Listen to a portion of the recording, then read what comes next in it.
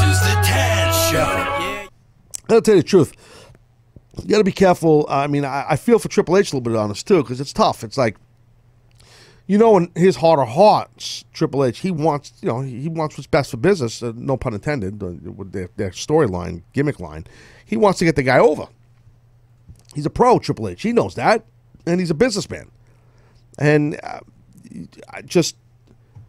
whoever made the decision that Triple H's music should play and not attack this guy from behind, I'm not saying it's catastrophic, but I'm just saying those are little things that are hurting Roman Reigns. And look at what Triple H did at the very end of this whole thing. The very end of all this heat. He did the gun cock thing and then the DX crotch chop while Roman Reigns was battered, beaten, and dead on the ground, bleeding. I don't understand why he did that. I understand he's the game, and I got it, but he's still...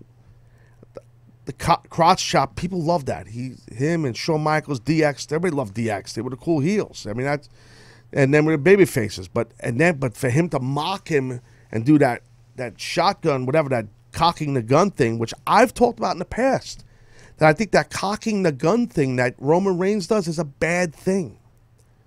Do you think it's part of that too cool for school attitude that you've described? That's what I've talked. That's exactly what it is. And it's the same thing of sitting on the apron and fixing your elbow pad after you Superman punched a guy. In a real fight, you ain't doing that. Sense of urgency. Triple H didn't do any of that stuff until the guy was dead, battered, and down. Then he did the shotgun thing, mocking Roman Reigns, and then he did the DX gimmick. Which I don't think Triple H should have done that. I think he had his heat. He had some heat. And I think by doing that, you're almost turning that kid heel even more. Another possible hack alert.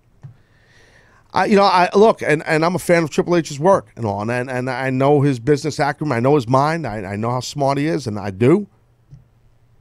But I'm not sure who came up with all that. I don't think they should have done that. And for someone don't like my opinion, then so be it.